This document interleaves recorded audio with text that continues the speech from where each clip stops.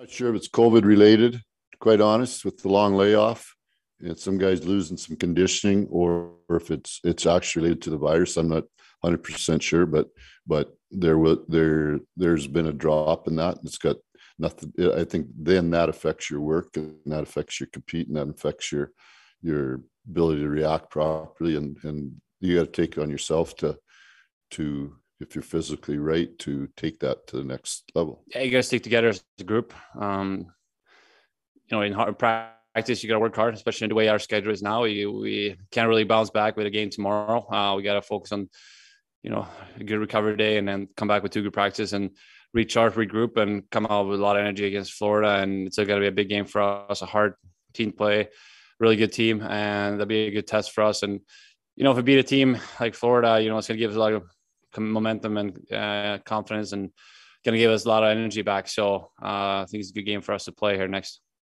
I don't know if I can pinpoint it. I mean, we're not, our jump isn't there as much as it was the first few start of the season. I think, we're not burying our chances when we have opportunities, which, I think the past 4, 5, 6 games, we've had 1 goal, 2 goals, 1 goal, 0 goal. Like, we need to create a little more offense, and we got to be smarter in our D zone. Played against some good teams, but at the end of the day, you got to be better in your own zone. Got to help out your goaltenders a lot more than we have in the past few games, and everyone look in the mirror and come to work and play better and find a way to put the puck in the net.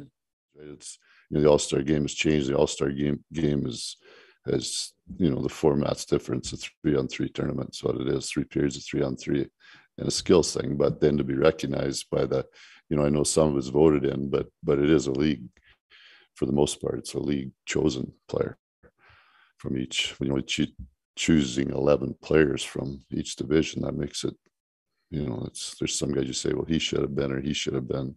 Well, in our club, Johnny should have been. Yeah, it was exciting. Really cool honor, and looking forward to that weekend.